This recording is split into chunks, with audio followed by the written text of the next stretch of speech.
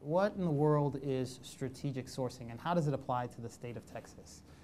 Really what strategic sourcing is value shopping for everyday goods and services.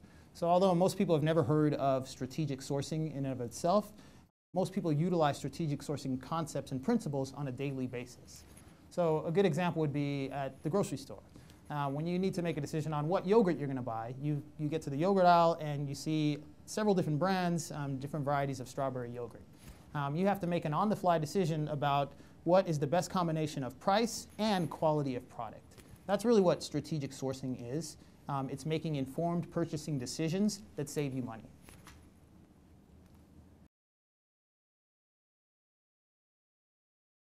In our preliminary research on mail services, we took a look at what other states were paying for overnight delivery.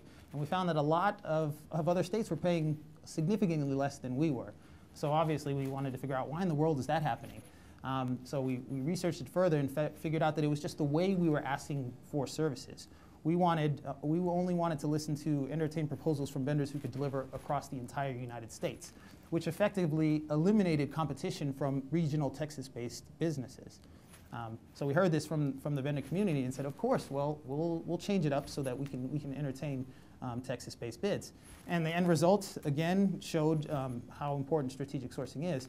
We ended up saving something like 36% over the previous contract, another $6 million a year, and at the same time, we awarded a majority of the contract to a Texas-based business.